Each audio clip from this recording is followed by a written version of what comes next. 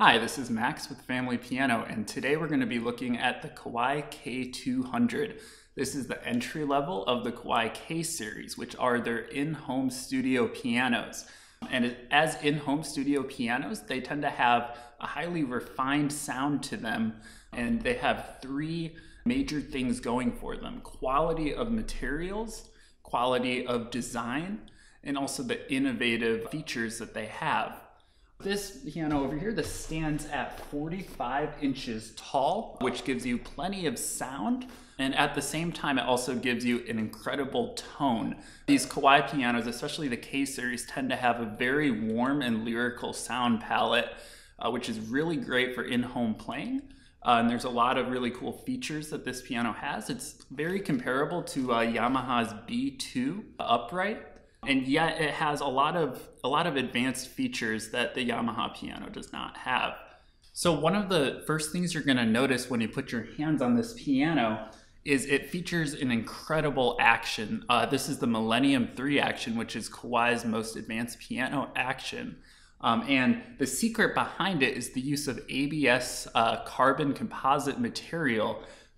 So looking at this action model here, in a traditional piano, all of these parts here would be made out of wood. And wood is really good in music for certain reasons. It's a very resonant material, but there's also some things that it doesn't do so well, such as wood expands and contrasts with heat and humidity. So over time, these parts are going to wear down in a traditional wooden action. So what Kawai does over here is they replace as many of these parts as they can with this ABS composite material. It's a highly advanced material, which makes the action a lot more durable, and it's going to feel the same way for a much longer time than on a traditional wooden action.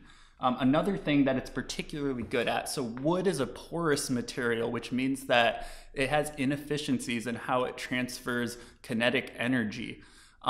So let's say, for example, with wood, 100% of the energy you put in, maybe 5% of it is lost through inefficiency.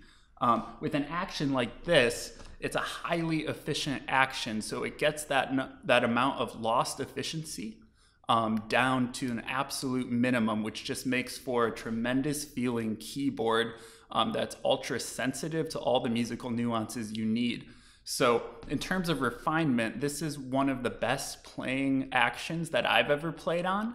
It's just incredibly good at conveying these tiny little musical nuances and turning it into amazing sound.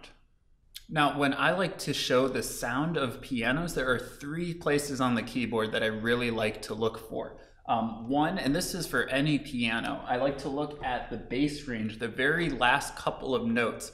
Now these should be, nice and clear, and you should be able to hear each tone individually. That's the marker of a good bass section on a piano.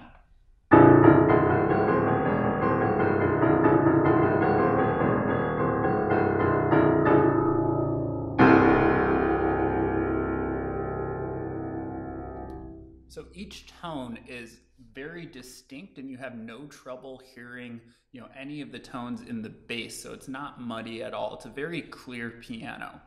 And then the mid section, this is where you want a melody to be nice and strong and to be projected, and also to have a lot of clarity to it.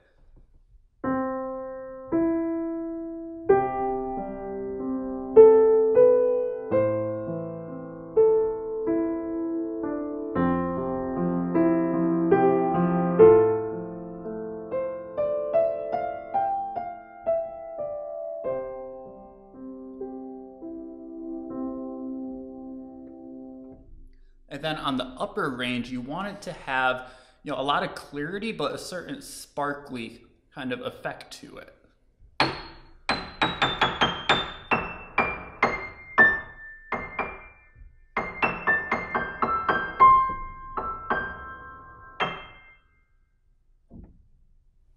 And another really great feature that the K200 and all the pianos on the K series have is the mute rail, which is really good for when you want to practice, but it's late at night, or when you don't want to distract other people in your household. And what you do is there's a middle pedal, and you lock it into position, and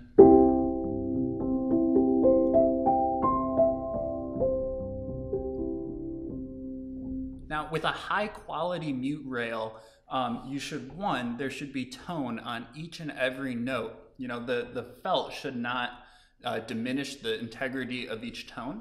And also you should not notice, you know, a vastly different key feel. And with the K series, with the mute rail, there actually is no change at all to how the keys feel to play.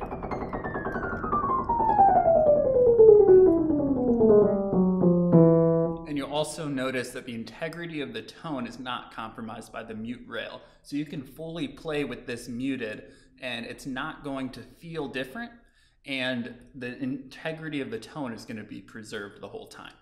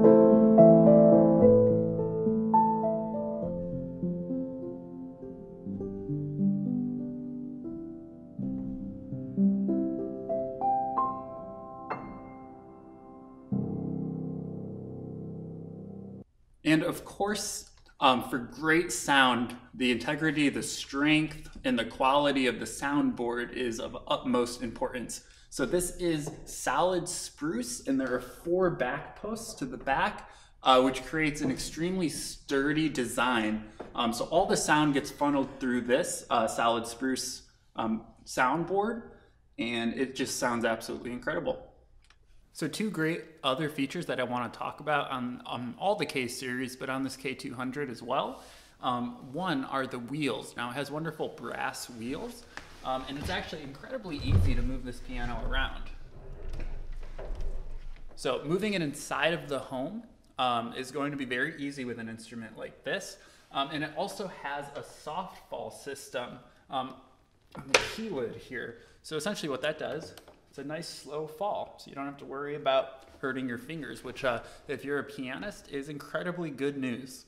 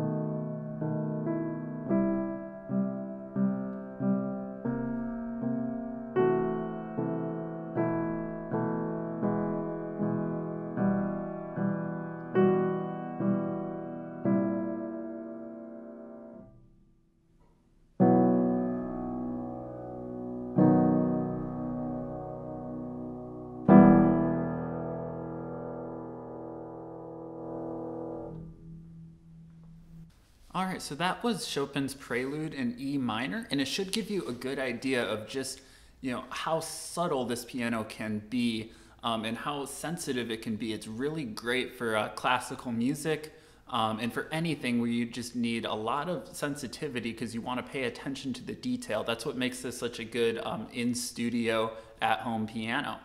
And it has, if you want just a little bit more sound from this instrument, it has this kick flip right here for the lid. And what that does is gives you a real nice healthy sound.